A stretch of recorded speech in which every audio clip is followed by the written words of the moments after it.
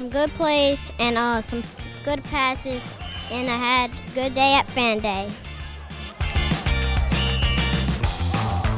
Fan Day was awesome, just to have all the people out here to support us, show us how much we mean to them in this community, and, just to show that, we have something to fight for this season.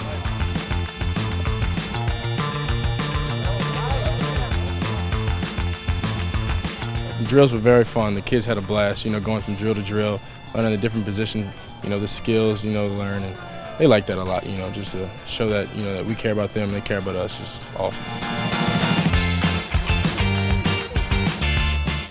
I think that's awesome. They like Tulane and they're coming to support football, all the sports they have. Today, I think I might have signed probably about 200 autographs. It was a lot.